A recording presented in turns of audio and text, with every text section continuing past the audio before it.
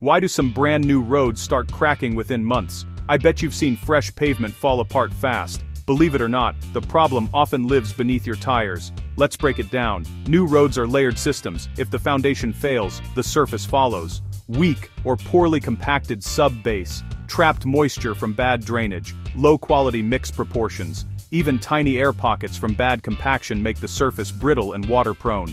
Temperature swings add stress, expansion, and contraction. Freeze-thaw cycles crack pavement fast. Heavy trucks and non-stop traffic accelerate fatigue, especially when the road isn't built for the load. Pro tip: proper compaction. Correct materials. Good drainage. Density testing can double a road's life. Cross-section of road layers, subgrade, base, bitumen.